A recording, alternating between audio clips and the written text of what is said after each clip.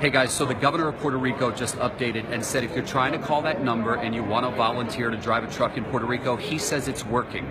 I know a lot of you are trying and it's not working. Here's the deal. Better yet, come here to the convention center, okay?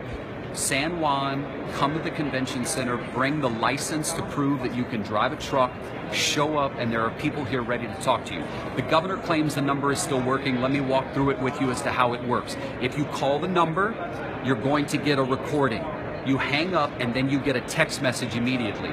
You respond to that text message with the information that they're asking on the phone call, right? So you'll get a text message saying, hey, please give us your name, place of, where you live, your license number, and all this kind of stuff. Let me give you that number one more time. I get it that some of you are having trouble. I'm just telling you, the governor is telling us the number is working.